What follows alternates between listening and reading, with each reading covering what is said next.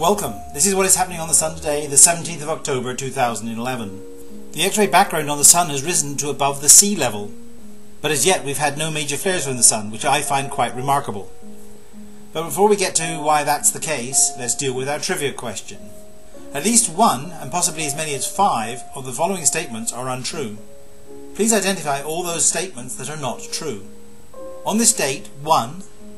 Kepler first observed the supernova that would be eventually named after him. 2. An estimated F4 tornado hit central London. 3. A flood of beer in a London street drowned 8 people and killed a 9th from alcohol poisoning. 8 of the victims were women. 4. The Loma Prieta earthquake affected the San Francisco Bay Area. 5. All of those first 4 statements are true. 6. None of those first 5 statements are true.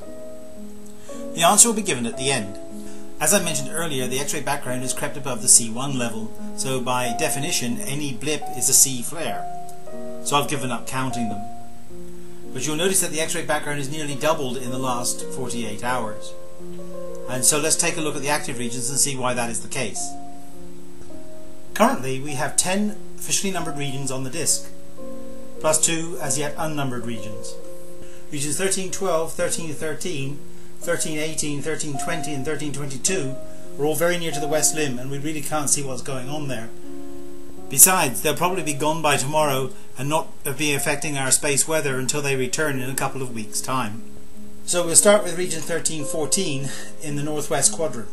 This region seems to have grown in the last day. You can see that there are more trailer spots and they look larger than they were yesterday. Next we move to region 1319. Now that has certainly grown quite a lot in the last 24 hours and has produced 6 of the C flares that we've seen. So this is one of the major contributors to the increase in activity that we've seen over the last few days. Below it in the southern hemisphere is region 1316. Now this is one of the larger regions on the disk and is yet to produce any significant flaring. There was one of the C flares from it, but it's not really been changing a great deal. The leader spot seems to have decayed slightly and is breaking up. However, the trailer spot seems to have developed some more. So that region's probably about to push overall. The mystery of region 1321 seems to have been cleared up overnight. It seems, as I had suspected, that NOAA had mislabeled the latitude and longitude of the region. And in fact, it's at south 14 and east 37 today. Of more interest are the new regions that are coming over the northeast limb. There was a faint region that came over a couple of days ago that I mentioned, but is still there and as yet unnumbered. But there's also a couple of very large spots coming over the east limb as we speak. And I suspect there are going to be more spots yet behind that. So this is an area to keep our eye on and is also probably contributing to the increase in the X-ray background. Now let's take a look at how these regions have developed over the last 48 hours using the sunspot and magnetic movies from the HMI instrument on the Solar Dynamics Observatory.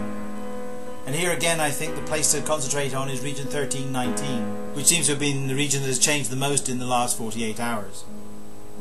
I'm not going to bother to try to show the AIA data. Again, we have only a small fraction of what should be there in the database. But in the X-ray imager from GOES, I think the thing to look at here is the interconnections between all the regions. And I've sketched just a few of them on top of the X-ray image here.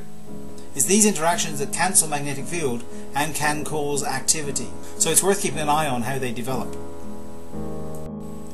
In the SOHO coronagraph movies we can see that the parade of coronal mass ejections has continued. However, during the first part of the 48-hour sequence here, they're mainly above the northeast limb, and now they seem to be predominantly from above the west limb. Does this mean that the regions that are on or over the west limb are becoming more active, while those coming over the northeast limb are becoming less so? The ACE data shows us that the temperature of the solar wind has remained relatively constant, as has the density, but the velocity has been slowly decaying as the influence of that coronal hole passes by the Earth. The high energy electron flux at geosynchronous altitudes seems to be remaining relatively stable after a little dip a couple of days ago, and as we've had no major flares, we still have not experienced a proton event.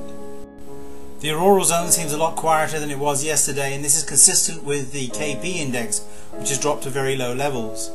Also, NOAA has not issued any space weather alerts in the last 24 hours. So in summary then, the X-ray background is at the C1 level, the sunspot number has risen to 158, The radial sun intensity has risen to 151 solar flux units. The solar wind speed has dropped to 370 km per second, with a density of about 2 protons per cubic centimetre, and geospace conditions are considered very quiet. I'm going to go out on a limb here with my 24-hour forecast and increase the probability of both M flares and X flares. So I'm going to say that C flares are certain, M flares are likely, and X flares are now possible.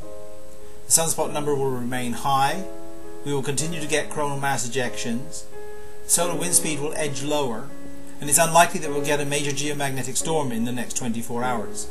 From the composite coronal image we can see that there is yet more activity due to come over the northeast limb over the next few days. There is nothing in the south at the moment visible. The answer to our trivia question is there is one statement that is incorrect, and that is statement 6, that all of the previous 5 statements are untrue. So that's it for today. Keep safe. Bye for now.